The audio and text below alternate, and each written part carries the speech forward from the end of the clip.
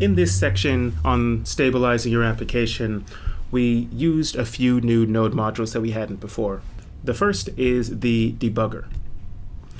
The debugger we used when we wanted to step through our application to be able to pinpoint exactly where an issue was occurring. We used breakpoints to be able to walk from point to point using the continue flags, and we also stepped into the REPL that lives inside of the debugger and used it to inspect the current value of variables at the moment of execution.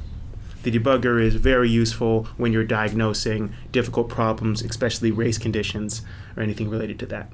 The next module that we used extensively was errors. As we went over, there are many different types of errors in Node.js, grouped into different categories like eval errors, syntax, range, reference, type, and URI, and then a whole host of system errors and user-specified errors that we triggered ourselves, as well as errors from the assertion module.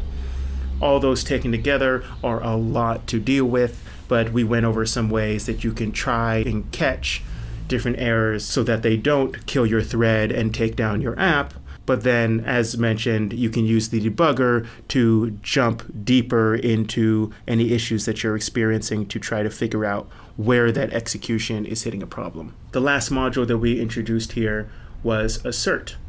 Assert is the assertion library built into Node.js. A lot of people include third-party libraries when it really isn't necessary. Assert includes a whole bunch of functionality out of the box. We use the ability to assert equality between different values, assert that things should not throw when they're called, and assert that things are truthy using assert.ok.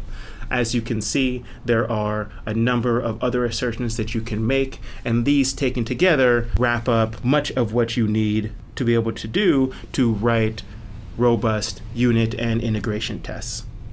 Most unit and integration tests are simply asserting equality or asserting that things shouldn't or should throw. Now that we've gone over these, we can move on to the next section in this course, which is all about performance. In the next section, we're going to go through how to tweak your application to make it faster, how to diagnose performance issues, and how to get the most out of your underlying CPU and memory resources. So without further ado, we can move on to the next section.